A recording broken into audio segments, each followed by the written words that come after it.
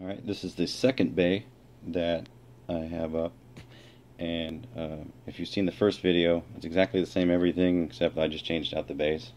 So I'll flip it on here.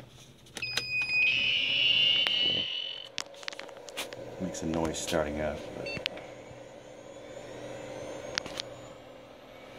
Alright, I'm going to test this bay out. All three drives, all Scsi drives in there are good, tested on the other bay. Let's see how this one fares. Scsi 1, Scsi 2, Scsi 3. Okay.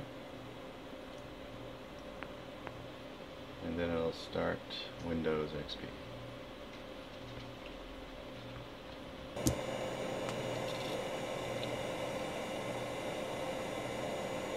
Fan's working great on this one too.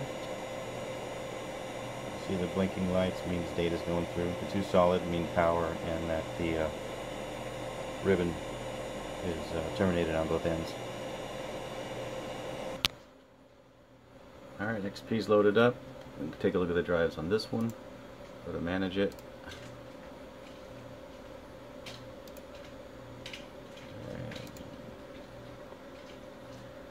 Okay, there they are.